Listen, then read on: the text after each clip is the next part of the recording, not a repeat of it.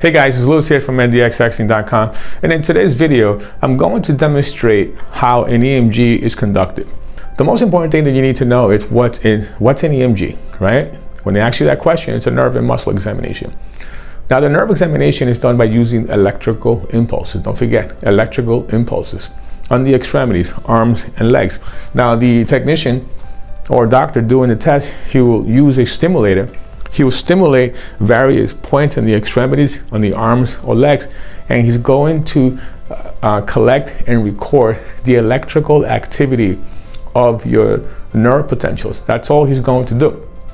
And the second part of that is the EMG, which is the muscle examination. The muscle examination, they do not use any electrical impulses. They use a needle electrode. This electrode penetrates the muscle and records the electrical activity of that muscle. So in essence, they're going to use electrical impulses and a needle electrode. So what we're going to do now is we're going to demonstrate on myself how the electrical examination is performed, how in that particular part, if it's done accordingly, you have nothing to worry about. Now, what the problem is sometimes when it comes to electrical impulses, the technologist or the doctor uses too much intensity that could be a little painful. Let me demonstrate a little bit.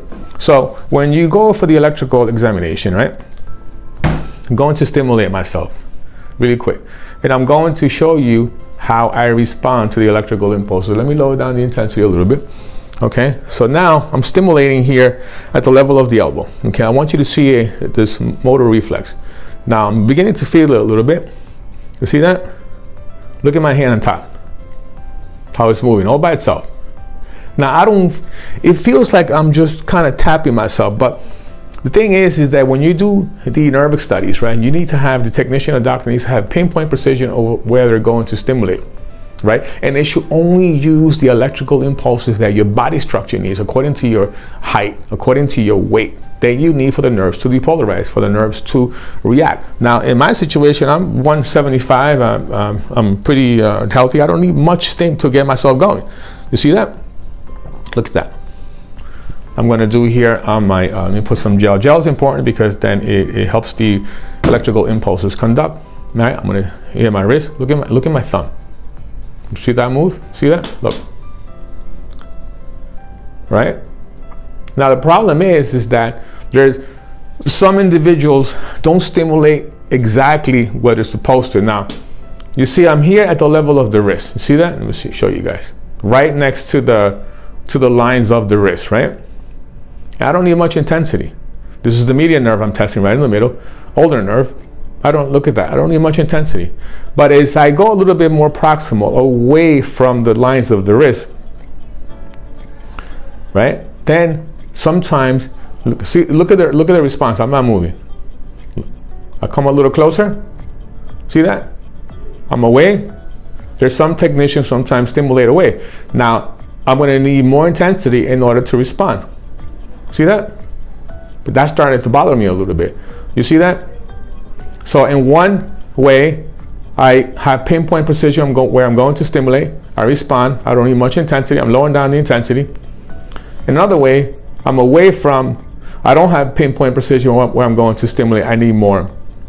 I need a little bit more juice. So what I'm trying to tell you, if the technologist has good communication, okay, or the doctor, and he uses the electrical stimulator precisely, and he stimulates where he's supposed to, you're not going to have a problem. Now, how you stay in control of this is that when you're going to have an EMG test and you're going to have the nerve examination first, and they start using the electrical impulses, that technician or doctor should start with the intensity at 0. Now, when I do my test, I explain to my patients not to worry. You're not going to feel anything. I'm going to start with the intensity at 0, and all I'm going to do is I'm going to use the exact amount of intensity that you need for the nerves to react, so not to worry. Now, it's normal, it's important that you feel and that you respond, because if I stimulate, and sometimes that happens, you know, not often, but it happens. You stimulate, you use electrical impulses on someone, and they don't respond, that's signs of a serious disease. So you have to feel and you have to respond, but it should feel natural. It should not be painful. Now, one thing that I do, right, I don't know if you're going to remember this, but it's just maybe part of patient education. when we do nerve studies, right, we do motor and sensory studies. Motor studies take a little bit of more intensity. So when I start, in sensories, you need very little intensity. You need less intensity to get those nerve potentials going. So what I do when I start with the right side, on either upper, on the arms or legs, right? I start with the sensory studies. They need the least amount of intensity just to build a nice communication process. You know, I want that patient to be able to trust me. But I try to have good communication and put the patient at ease, because there are some patients who are electrically sensitive, but no matter what the situation is, it's important for the patient to feel comfortable and have a VIP experience. At the end of the day, even if they don't like it, they're going to admit, you know what, it wasn't painful. I just didn't really like the way the electrical impulses. I really didn't like the needle electrodes. Let's face it, not everyone's going to like this test. Our job is to be able to communicate it and to be able to do it as best as possible and have the patient have a good experience when it comes to this test. That's the best thing that we could do. If you go somewhere and they tell you it's painful, that's not the process. Remember, so we use needle electrodes and electrical impulses. Needle electrodes, electrical impulses, it doesn't necessarily hurt. It's the individuals, the doctors that are inducing this test, they don't use the instruments properly, are the ones that are causing the pain. So let me just show you a little bit on the needle electrode so you can see. I got the needle electrode. I took it out of the packet. So usually you go and you're gonna have a nice brand new needle. It's not reusable. They take it out of the packet and you'll be fine. Okay, so what I'm gonna do is I'm just gonna, so you know, usually they little alcohol swab just to kind of clean the skin a little bit, okay? Now, needle electrodes, right? If you, again, your doctor, the neurologist, physiatrist, orthopedic, and they have good hands and they have a good explanation, you have nothing to worry about. It's when they come across that this is going to be painful, lean back, and it also depends on the muscles they test. Let me tell you something. The muscles that don't hurt on the upper extremities, right? The traps muscle, whether it's anterior or posterior. Let me see, trapezius muscle here, the shoulder muscles here, right? You know, back of the muscle, front of the muscle. You'll be fine. It's not going to hurt, okay? Now, also the deltoid, okay? This big muscle here at the lower part of the shoulder, right? That doesn't hurt either. The triceps, that doesn't hurt either. Some muscles here in the forearm, that doesn't hurt either. The bicep, if you don't position the bicep properly, it might sting a little bit.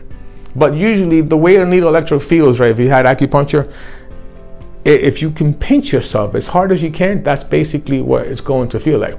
Now, I used the electrical impulses before. Now we're going to use the needle electrode. I'm going to do my tricep here, soften up the muscle, okay? Hold on a second, let me use it. Right, and then in. I didn't feel anything. You see that? Look. You see that? I didn't feel anything at all. Now what that's going to do is going to record the electrical activity of that muscle. Nothing to worry about. What's painful is that when the doctor, right, they stab you. See how quick I went? In and out. They stab you.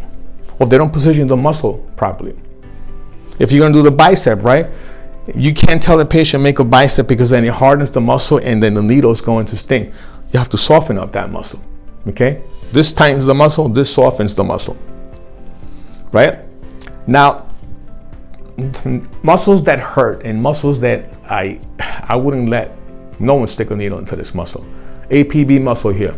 When a doctor sticks the needle in there, that hurts. You have to be really, really good. I've done it to myself a couple of times, but I don't like it. But guess what? It's not necessary. Because when they stick a needle into this muscle, usually they're trying to diagnose carpal tunnel syndrome. And the carpal tunnel syndrome, the test of choice is the electrical examination. Once you do this and you pick up carpal tunnel, it's done. They don't need to stick a needle in there. Some do. Okay, so if it's done according to the electrical impulses and the needle electrode, you saw I just stimulated myself. I stimulated myself and I put a needle in my tricep muscle. Okay, there's no reason to do it all over because it's going to be the same. The neck could be a little sensitive, but it's very, very doable. And the lower back could be a little sensitive, but it's doable. But usually my thing is that out of every 1,000 patients I see, maybe one could be electrically sensitive. And obviously, if you have a pacemaker on, if you suffer from seizures, then we can't do the electrical impulses because they can disrupt certain components. Some people don't like needles. They have fear of needles. You know what? So if you have fear of needles, then we just don't do it.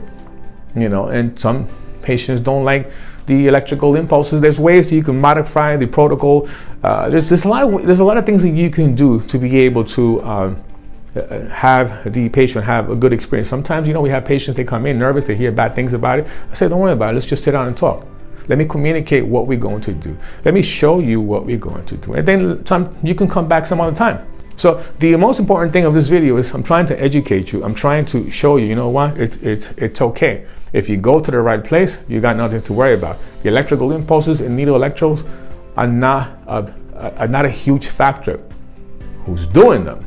Who's conducting the test? That's the factor. That's the person that's inducing pain, not the electrical impulses. Look, I have to do this on my face. Let me show you. Look how I stimulate here. Look the way I respond here, right? Look the way I respond here, look. Boom, boom, my face. Feel it, see that? See that? So I feel the electrical impulses, but it's fine. Now, if I go really, really high again, let me show you something. See, that's starting to hurt, you know? Let me show you one last thing too. Median nerve here at the level of the wrist, it's okay. I have a little too high, let me lower it down. Median nerve. Here at the brachial artery at the upper of the elbow, it might sting a little bit. You see that? It could be a little sensitive, that area. So what I try to do sometimes, if the patient is really, really electrically sensitive, then I keep things distal, meaning at the wrist. And sometimes the ulnar nerve, I can go below the elbow, because the ulnar nerve below the elbow is very superficial, right there. It doesn't need much intensity. The median nerve at the level of the brachial artery here, it's deep, so you have to use a little bit more intensity. There's some patients who are really, really, really electrically sensitive that I modify things. Anyway, guys, I hope this has been helpful. With that being said, I'll see you in the next video. You can comment below if you have any questions, please do. Again, my name is Louis from ndxacting.com, and I'll see you in the next video. Bye-bye.